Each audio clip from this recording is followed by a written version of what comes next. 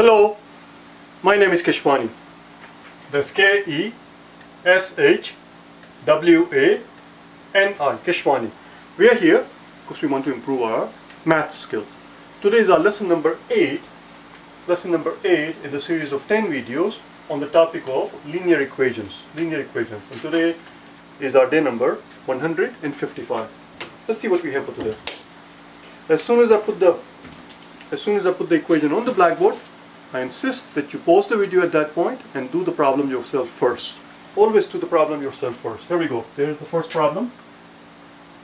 We are told that 3 times x plus 7 over 11 minus x minus 9 over 5 equals x. Again, as I said before, what I want you to do right now is to pause the video, do the problem yourself. Once you have the answer, you can resume the video and then compare your work against the work that you and I will do together. Compare the two work and see if you can find some ways of finding shortcuts, find ways of saving yourselves a few seconds in the real exam. I'll give you 5 seconds for you to be able to pause and unpause the video. Here we go. 3 times x plus 7 over 11 minus x minus 9 over 5 equals x.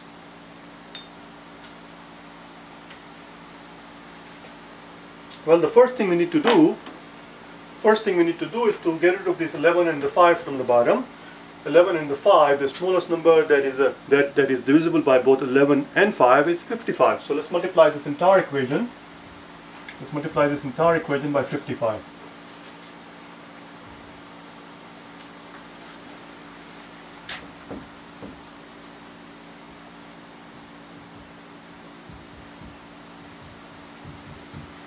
We're going to multiply this entire equation by 55, every single thing, and this we were told equals x. So since we multiplied since we multiplied both terms on this side of the equation, on the left hand side of the equation by 55 and 55, we have to multiply the right side of the equation by 55 as well, in order to make sure that the equation remains balanced. That's it, we're done. Now we can do our division and get rid of 11. Divide top and bottom by 11, 11 is going to go away and 55 is going to become 5. And then we're going to end up with 5 times 3 times x plus 7 minus, let's divide top and bottom by 5, and 55 is going to become 11. And we'll end up with 11 times x minus 9. 11 times x minus 9 equals 55x. Let's open the parenthesis. 15 times x is 15x plus 15 times 7. How much is 15 times 7? 15 times 7. How the hell do I know? I know 15 times 5 is 75. 75 and a 30. Looks like 105.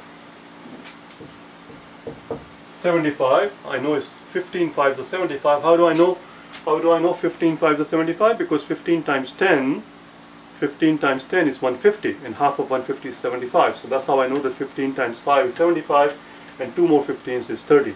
So 5 15s and 2 more 15s, 7 15s. That's what we need, 7 15s, 105. And then we have negative, 11 times x is negative 11x.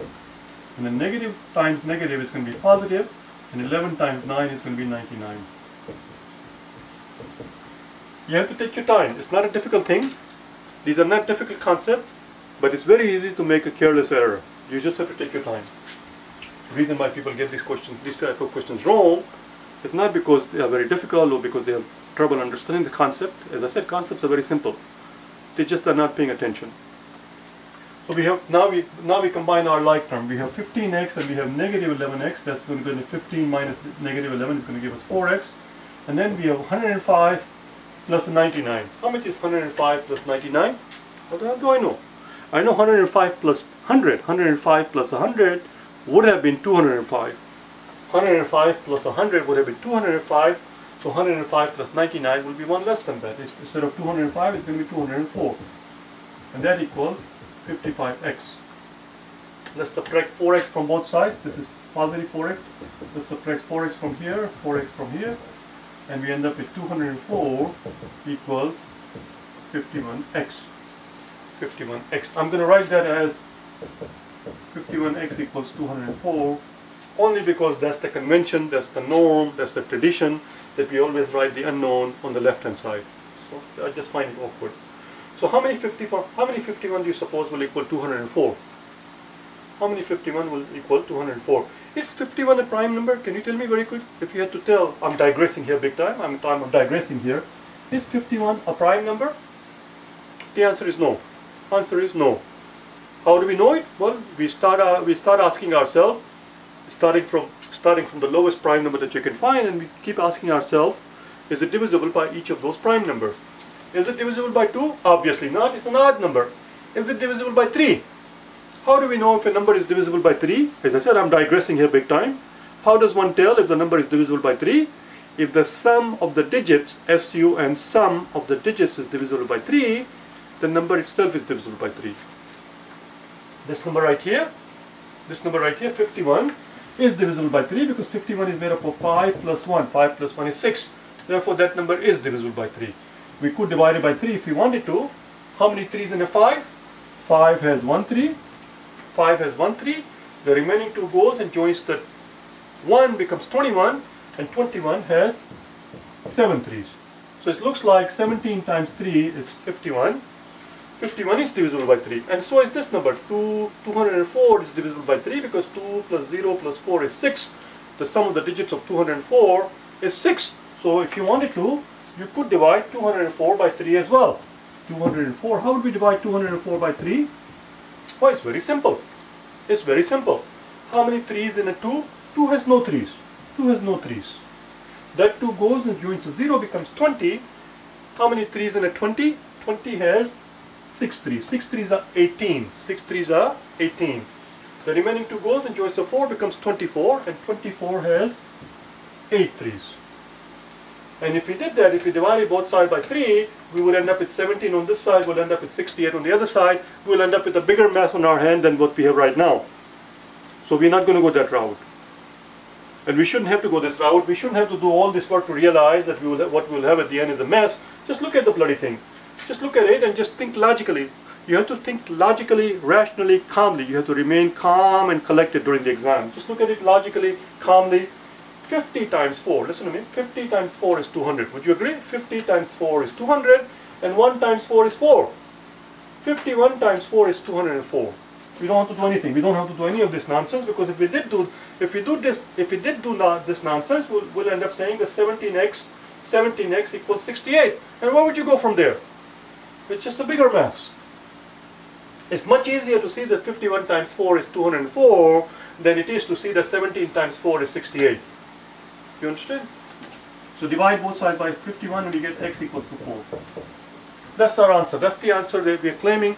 Now we have to do the verification. We're going to have to put it back in our original problem and make sure that it is in fact the correct answer. Make sure that it does in fact satisfy the equation. Let's do it. We're going to do it here. I need the rule, so we're going to erase this step and that step.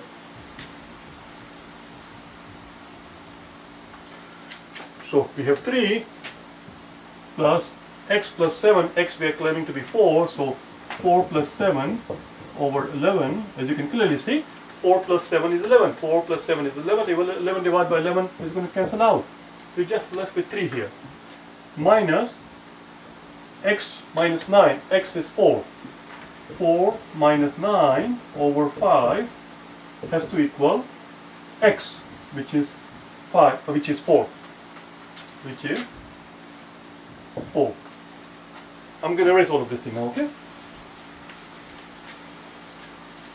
So here we have 3. Here we are left with 3. 3 minus 4 minus 9. 4 minus 9 is negative 5. Negative 5 over a 5 is a negative 1. There you go. 3 minus a negative 1 does in fact equal 4. It does work. It does in fact work. Do you want to do one more?